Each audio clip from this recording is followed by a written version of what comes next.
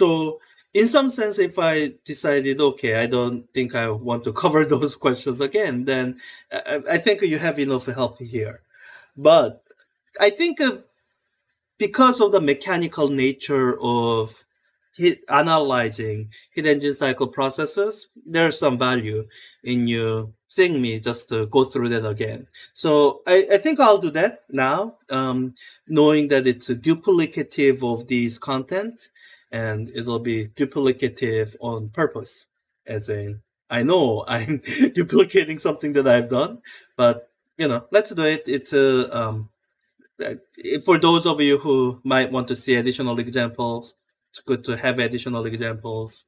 And if you've had enough examples, then you don't have to watch this. So one thing I'll make sure, because I've done this once, the cycle with the adiabatic expansion, let me do the cycle with the isothermal expansion. I think, so the last time, the reason I chose this was, within the lecture videos, I do have an example with isothermal expansion. But hey, I'm already duplicating context, so might as well duplicate something different. So let me do it this way. I'm going to pick out, so the next 4 questions should be the heat engine cycle process, and I'm going to pick out the 4 different ones. Ones involving isochoric, and then I'll look for isobaric, isothermal, adiabatic. I should have them at some point. So I'm just gonna copy this over. And by the way, these are all randomized. There's a question pool of 8 questions of those system picks. No, sorry. There's a question pool of 4 questions.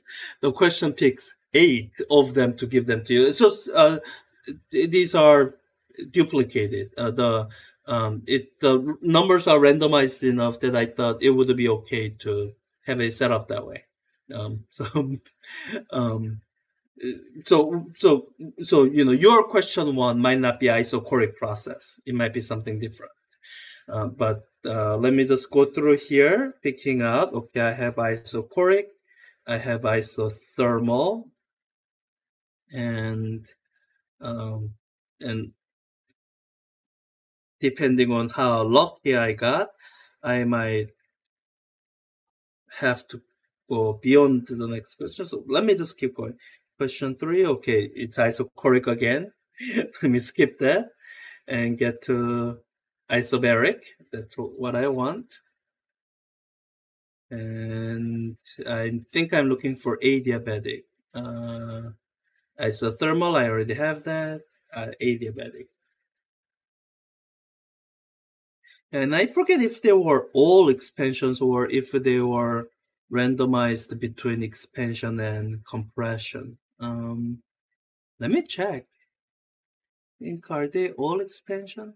Yeah, I guess, yeah, they are all expansion except for isochoric. So I think the idea is that they all go from kind of lower left side of the PV diagram to right top side of the PV diagram, or I guess no. So right top, if that's the bias is first to go to the right expansion, and somehow if the process precludes that, then it goes up like a heating. So in all of these cases, the heat transfer is either 0 or positive. I think that's how it was constructed. And if it's either cooling or contraction, then you reverse this. So I think that's why I didn't really randomize that.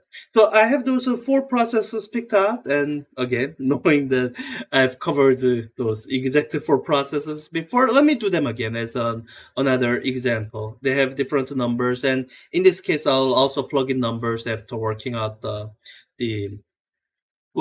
algebraic expression. And I think partly because this is really a mechanical process we are going through, mechanically working through these these steps, that's quite similar to in spirit to Newton's law problem solving steps. I think there's a value in repetition.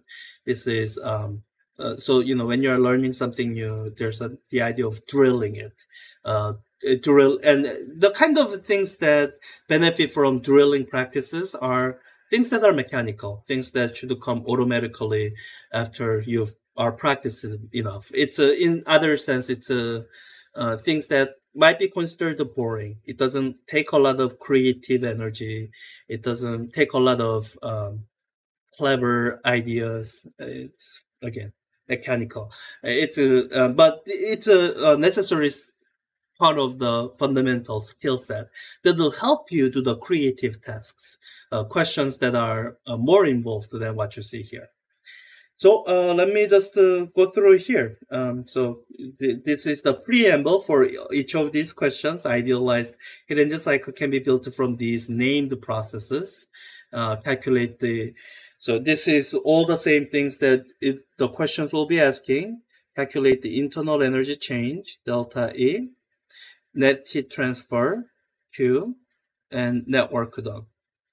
And oh yeah, calculate these. And I hope when you see these three quantities mentioned that reminds you of the first law of thermodynamics, because that's really what we'll be using first,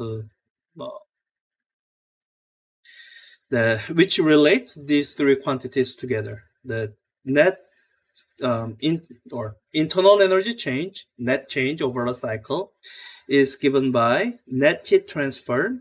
Here, the sign convention is that positive means heat is flowing into the system, minus work done by the system. By the way, I have had people who are confused by this symbol and our sign convention. I think chemistry uses the opposite convention. In chemistry, when they talk about work, they are talking about work being done on the system.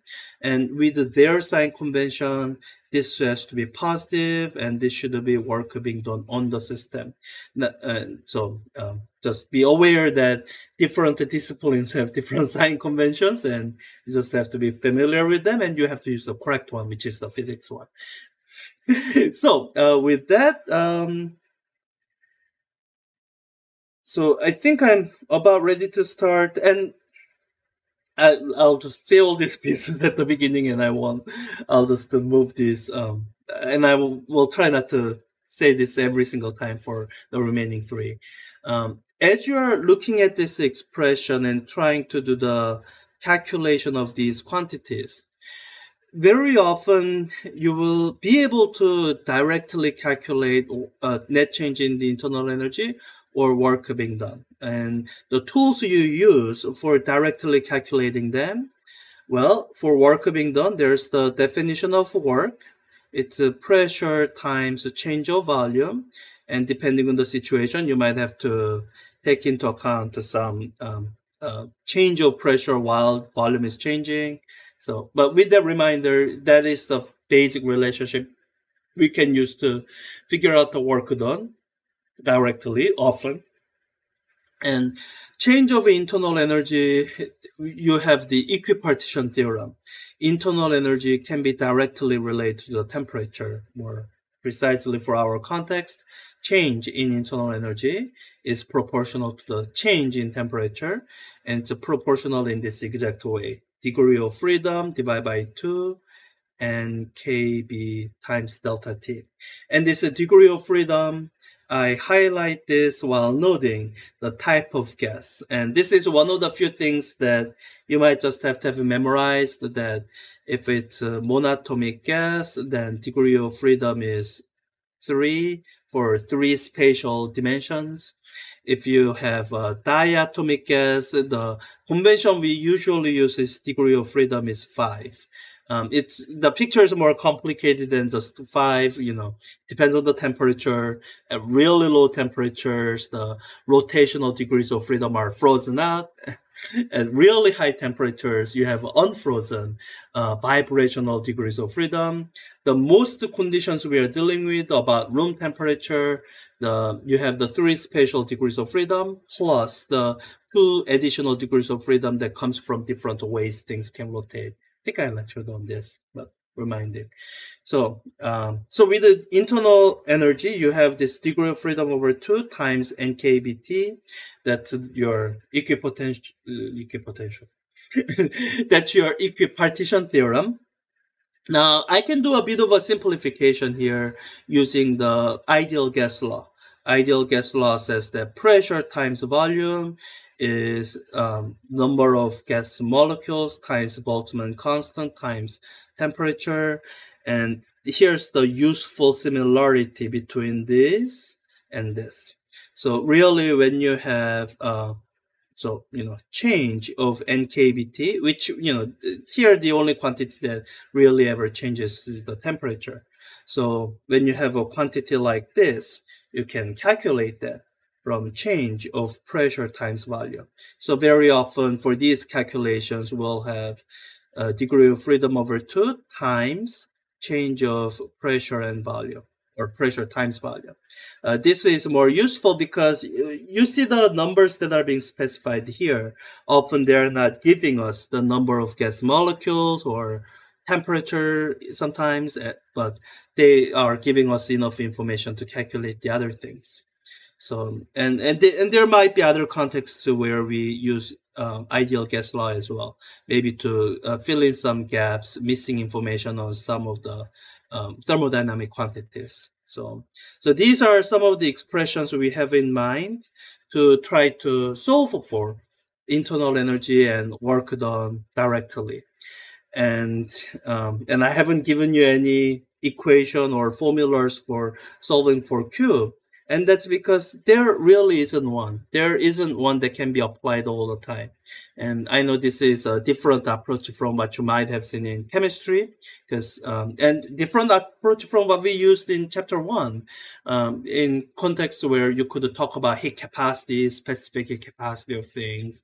And the hidden cycle processes where you have ideal gas, that's the type of situation where it's not really appropriate to try to associate a specific capacity to the gas, because how much heat is transferred, it really depends on a number of other things. Was the volume changing? Was the pressure constant? And all that stuff.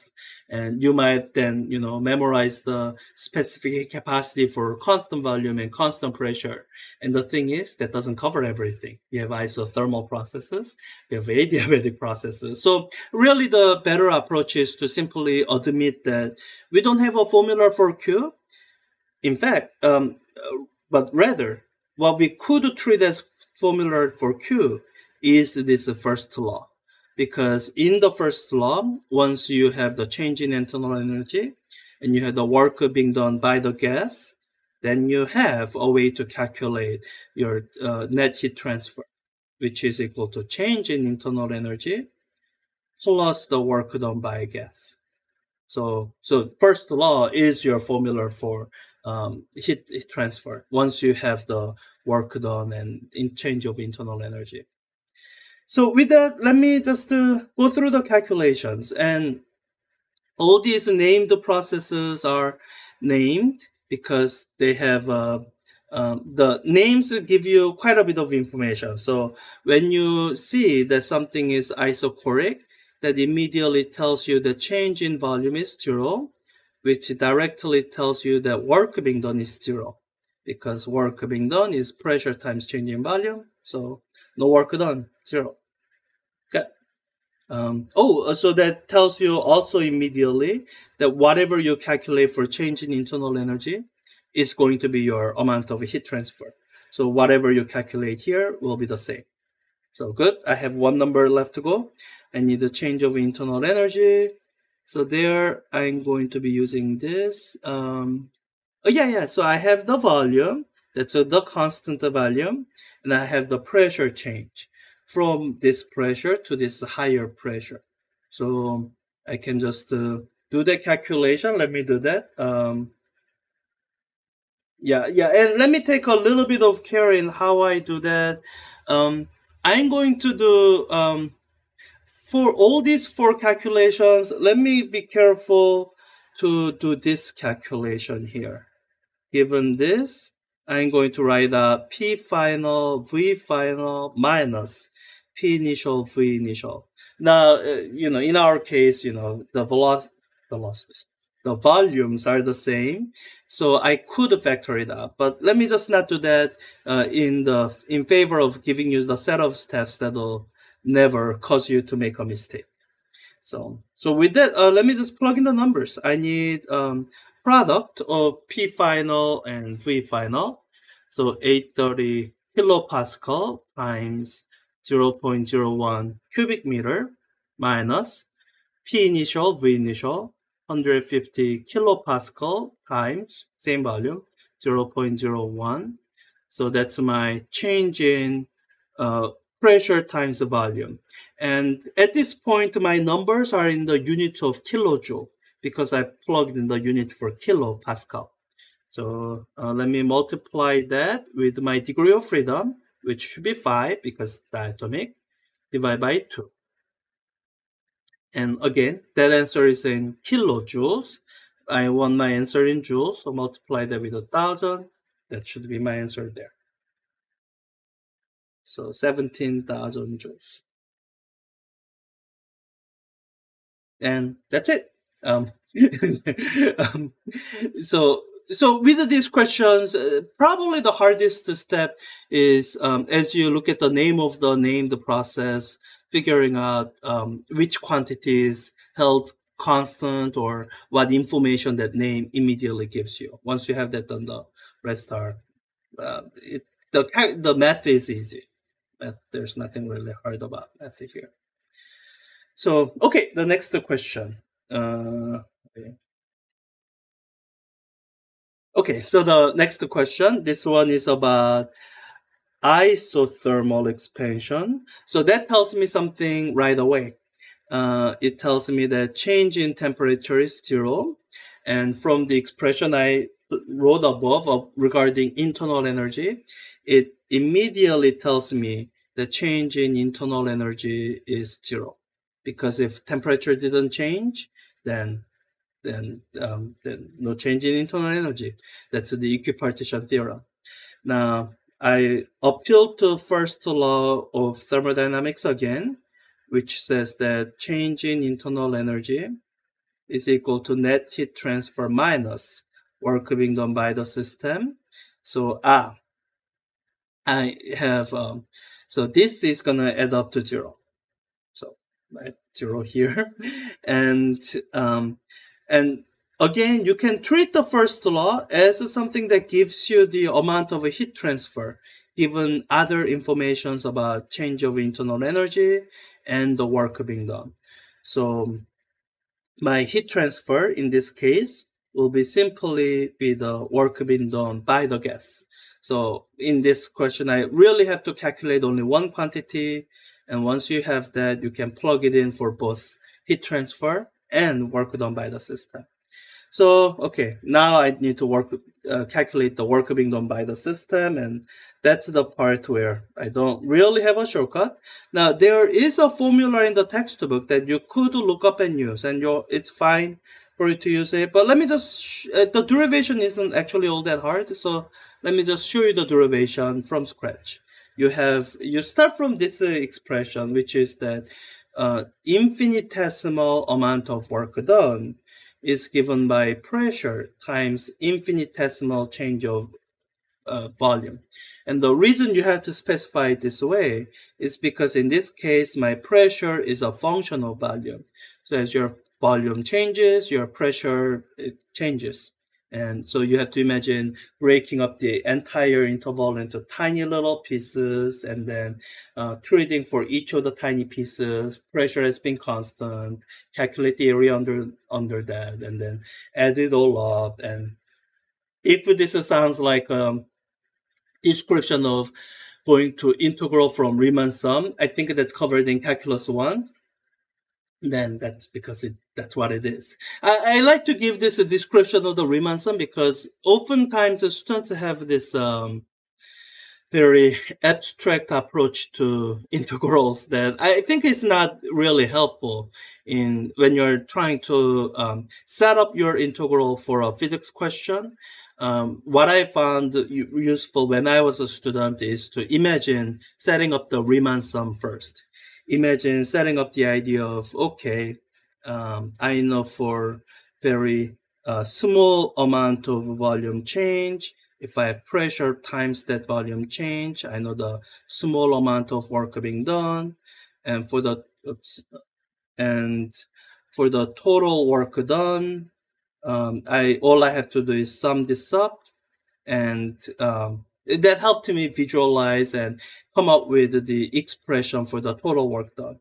And really, the step that you need here is, okay, turn this finite volume change into infinitesimal change, and that's the step that gets you into integral from some initial volume to a final volume. So integral between that initial state to some final state you reach, and that gives you the work done. So that's the total. So in working this out, we have a couple. Well, we have one other expression that we rely on, which is because I have this acknowledgement that my pressure is going to be a functional value. We need to figure out um, oh, how is the function expressed? And here the useful relationship is the ideal gas law. Pressure times volume is equal to nkBT. So I can express this pressure as a functional value, nkBT divided by volume. Now, looking at this, you might look at the question again and wonder that I have expressions that I'm not given here. What do I do? And this is where it's useful to recognize that when you have an expression that is generally true, like this ideal gas law, it's also true for very specific positions, specific states, specific circumstances. For example, we have this relationship that pressure times volume is nkBT. And here, my temperature is constant. So all these things on the right-hand side, they are constant. They're not going to change through this isothermal process. So once we have this general relationship, we can also say initial pressure times times initial volume is also equal to nkBT. So once you realize that, you can actually take this expression that you don't know and change it with something that you do know. Initial pressure times volume. So initial pressure times initial volume is over V. This V is a variable, and that's going to be equal to pressure as a function of V. And these are all now given quantities that we can work on. So let me just quickly do that. So I have, let me just substitute this in there. So it's going to be integral from V initial to V final, Pi times Vi over V dV. And let me just do this quick integral. Factor out the things that are constant. I have an antiderivative of 1 over V. Hopefully you remember from your calculus that that's a natural log of V. So I have antiderivative, natural log of V, evaluated from V equals Vi to V final.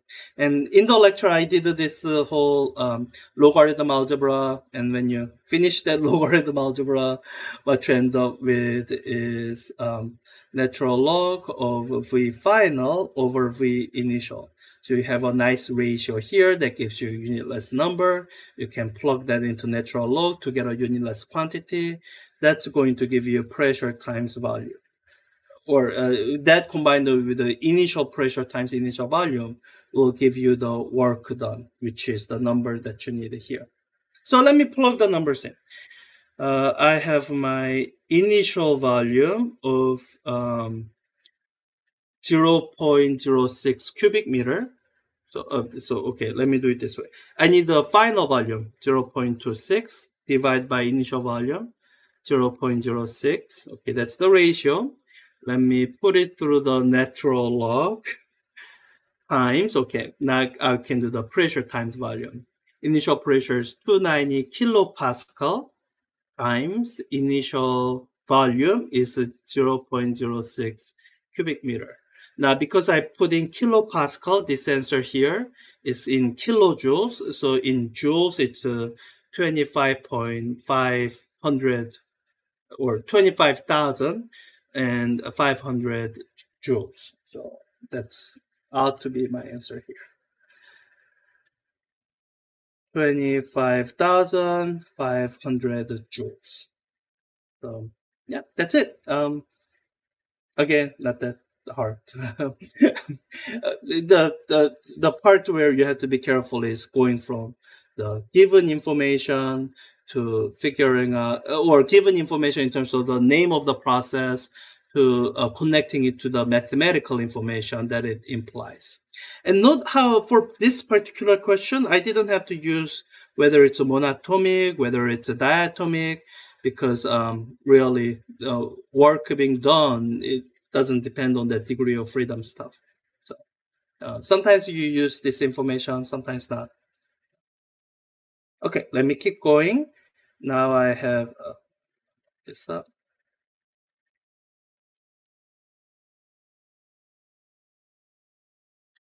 Now I have this process of isobaric expansion, and that tells you something right away. Well, one of the things it tells you is that pressure is going to be constant. So, okay, so no integral on this one. So I guess what this tells you is that it tells you that you can calculate work done directly as a pressure, the constant pressure, times the change of volume. And I think that's all that tells you. In some sense, isobaric expansion is the most complicated one, because going back to our first law, which tells you that change of internal energy is Q minus work being done by the system. So it also tells you how to calculate the heat transfer, which is the change of internal energy plus the work done by the system. Now, in this expression, basically nothing is given to you from start. Your internal energy will change. There will be work being done. And once you figure out these two non-zero numbers, then you will know what the heat transfer is. So the isobaric processes take the most amount of work in the non-mechanical sense to figure out everything. So, but let me go through that. Let me stop complaining and just do it. So since the work being done by the system, it's the easiest thing to calculate. Let me do that. I have the pressure. I have the change in volume. I can just do the calculation. So my pressure is 290 kilopascal times the difference in volume, 0.38 cubic meter minus 0.01 cubic meter. Okay, equal to, so that's 107.3 kilojoules, because I put in kilopascals. So let me put in 107,300 joules. That's my work done, and that's where my easy stuff ends. For the change of internal energy, which should be the next thing I tackle, so I'm going to have to use a little bit of ideal gas law, because when I have the expression for change in internal energy from my equipartition theorem, that's my degree of freedom. Diatomic tells me my degree of freedom is 5. Degree of freedom divided by 2, and kb times delta T. This portion here, we use our ideal gas law. PV is equal to nkBT, or if we're talking about differences, difference in pressure times volume gives you the difference of this quantity. So since we are not given any of the temperatures or number of gas particles, what we really should do is rewrite this expression in terms of this change in pressure and volume. So 5 half times change in pressure and volume. That will give me the change of internal energy. So, um, oh, and I can do a bit of a simplification, which is that this a change of pressure and times volume. What it really is it's um, because pressure is constant, I can factor it out. It's pressure times change in volume. And once I have that, oh, I've done that already. That's my work done. So really all I need to do is take my work done, multiply it by 5 halves, and that's my change of internal energy. So let me calculate that. Oh, I have that already. Times 5 halves. 268,000 and 2,500. No, well, let me just write it out. It's a lot easier to write it out and then say, okay, that many joules of change of internal energy. And once you have that, then the heat transfer is given by the sum of these two numbers. So let me just do that on screen here. It's 375,550 joules. So with the isobaric expansion, it's the way I like to think about it is so the amount of the work that the expansion is doing, it tends to um, lower the internal energy if there was nothing else happening. But when you look at the um, isobaric expansion, it does also go from place where it would have lower temperature to higher temperature. So the way I like to think about it is there's just so much heat transfer that the energy being transferred in heat, it's enough to do the work and raise the temperature, raise the internal energy. And again, isobaric process is the one that takes the most work in some sense, but maybe a little bit easier than isothermal. You don't have to integrate anything. Pressure is nice and constant. um, right.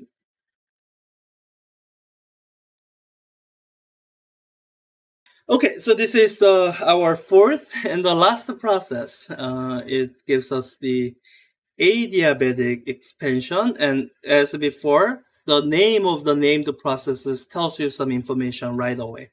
Here it's telling me that heat transfer is zero.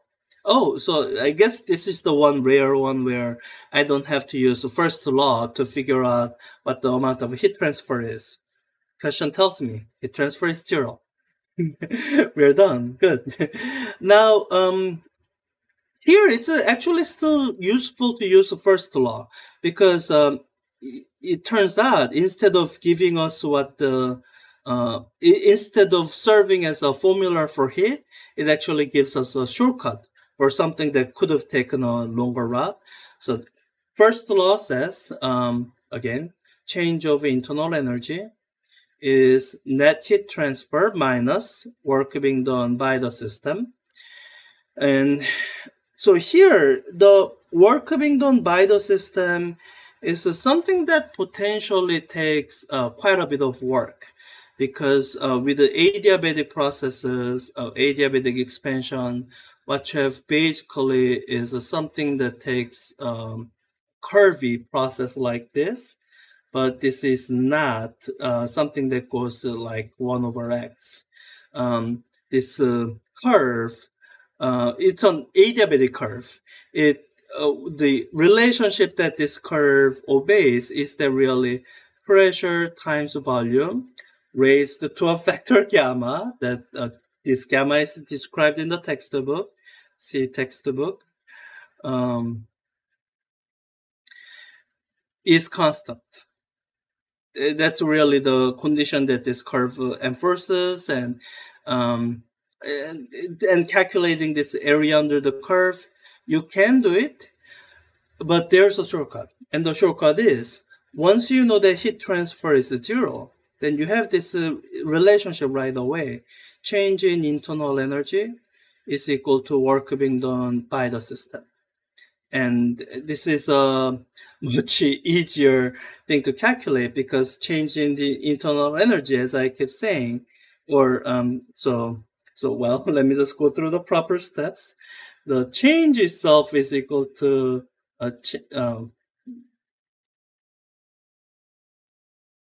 change itself is equal to NKB times the change in temperature. But through the ideal gas law, you can express this as change in pressure times volume.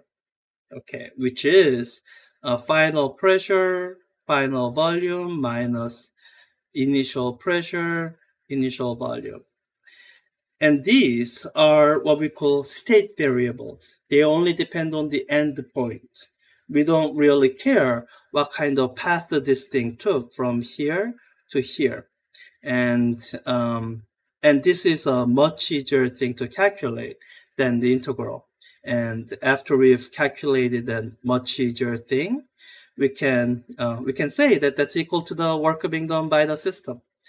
So we'll do that. We're going to calculate the change in the internal energy using this expression, and then say that that is also the work being done by the system. Now, I'm looking at here, so I'm being given my initial volume, my final volume, and I have the initial pressure of the gas, but no final pressure. And that's because with this constraint, they don't have to give it. It's something we ought to be able to calculate. And in fact, let me do that.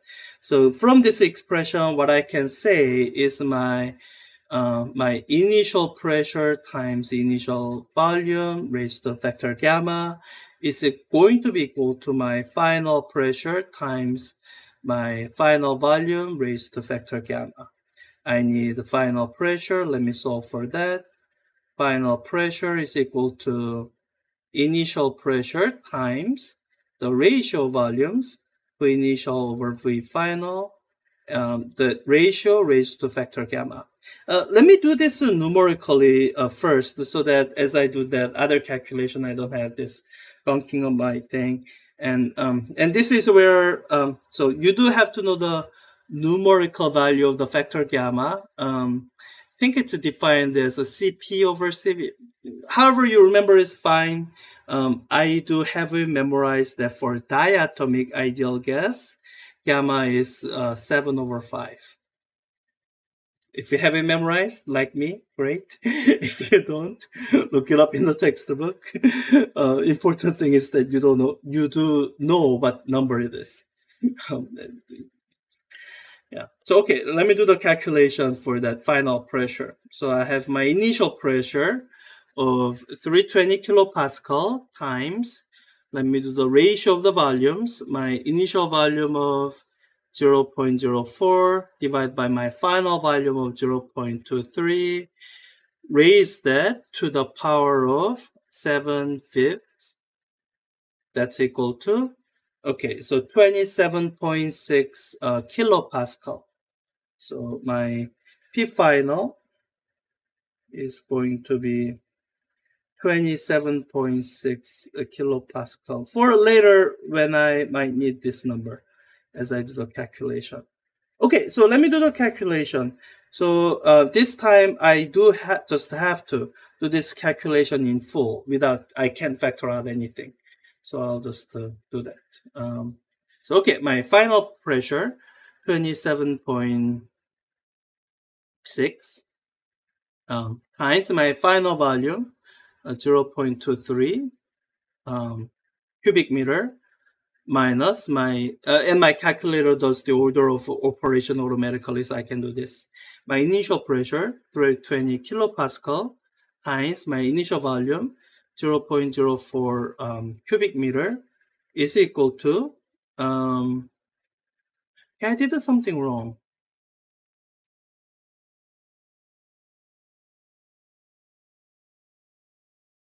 What did I do wrong? I'm getting, oh, I know what I did wrong. So I got confused by negative answer, and that negative answer is fine. What I made a sign error here. So I have a minus sign here. So I need a minus sign here.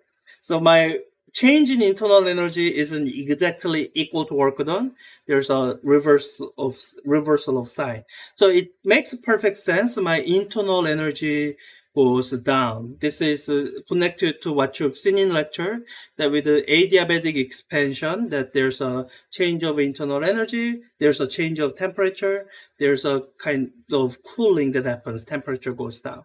So it makes sense, my internal energy goes down. So this is minus 6.452 kilojoule. So it's minus 66452 minus 6,452 joule. That's the change in internal energy.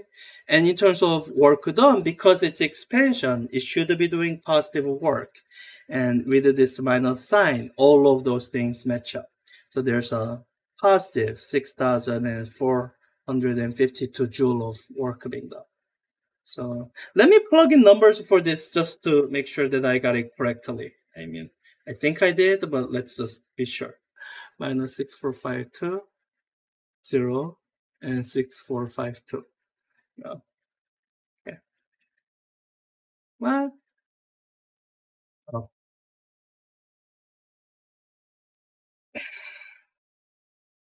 the mistake I made was in this step. Sorry. This is a mistake I used to make when I was teaching this class for the first time. I don't know how I reverted to doing this. Assuming this is 1. It's not 1. There's a factor here. This factor here ought to be degree of freedom divided by 2. And I think I covered it way back up there. So, all these things that I calculated, there should be times a degree of freedom over 2. So, or in this case, because it's diatomic, the degree of freedom is 5. So there should be 5 over 2. So let me just multiply 5 over 2. And so 16,100 joule. That's what it should be. Okay, and I think a rounding thing is fine. That would have been, if there was an issue, it would have been fixed a long time ago. So, all right. By the way, the system knows to ignore these extra pluses and commas and all that stuff. All right, all good. Yeah, so yeah, it's a lesson on both showing your work, because when you are in habit of showing your work, or keeping track of your work, then you can track back and figure out what you might have mistakenly forgotten, and you can fix them much more easily than if you don't have that. That's one. And two, just the value of practice, because I've done this many times, but in fact, at the very beginning of this session, I've said, it's not like I've forgotten that, but it's the kind of things that we do forget from time to time. People make mistakes, and the way you avoid making mistakes is you go thoroughly. I'm not. While I wouldn't recommend developing OCD, because OCD is a disorder, it's not a healthy thing, but sometimes checking things like a person with OCD can be a valuable thing, especially in a multi-step problem solving things where a single mistake can lead to single mistake out of many multiple steps is something that leads to an incorrect answer.